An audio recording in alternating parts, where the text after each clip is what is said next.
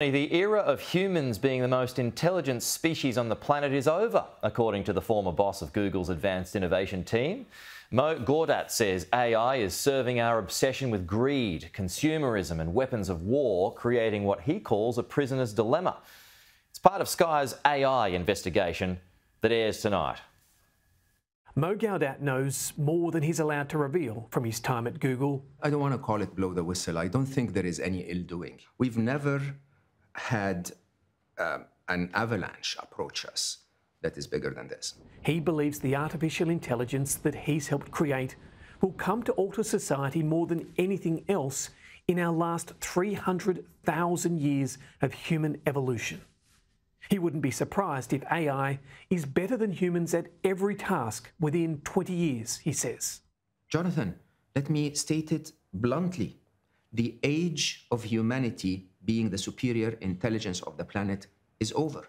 Some of the estimates are that AI will be 1 billion times, with a B, 1 billion times smarter than humanity by the year 2045. With advanced intelligence, he worries how algorithms will be regulated and used to manipulate us. So could we lose control of civilization? 100%.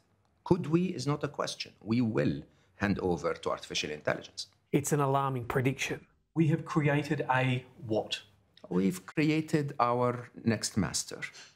We have created our either salvation or destruction. It's pretty loaded. Yeah, I've held off for a very long time. We are at a point in human history where we're handing over control.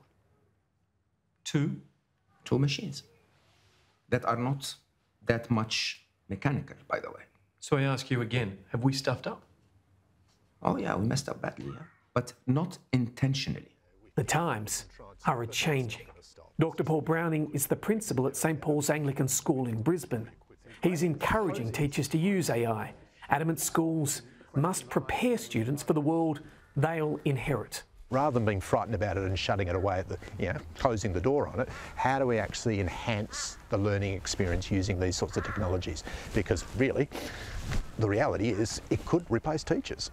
Here, the teacher uses the popular program ChatGPT to generate questions about a topic. So we just asked that question and we've already got all this information. And so part of what we need to do now is go, well, which of those ones interest us the most? Yeah. Which of those ideas do you want to take forward? You were amazed at how quickly ChatGPT helped the teacher dive deeper into the content and the topic. From schools to governments, Gawdat warns whoever controls advanced intelligence will control the world. It's what he calls the prisoner's dilemma, as we invest billions to beat the other guy. Think about it this way. If China develops AI and decides to hand over its weapons arsenal to the smartest Chinese citizen, which is going to be a machine sooner or later, how does America respond to that? By handing over its defense arsenal to the smartest citizen, which is going to be a machine. This is inevitable. For Mo, AI isn't the enemy. The enemy is what we task AI to do. Jonathan Lee, Sky News.